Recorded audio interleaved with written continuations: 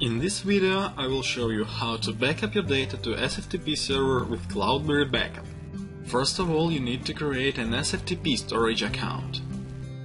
Go to the File menu and select SFTP account.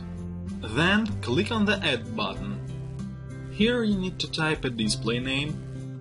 In the live environment, in the server field, you will use something like sftp.server.com. But for this video, I use the connection to our local test server. After that, you can specify path and port if you need it, and enter username and the password.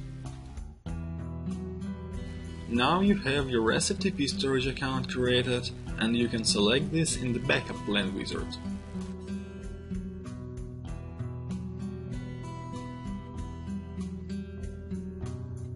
You can get your 15-day trial version of CloudBerry Backup Server Edition at cloudberrylab.com/server.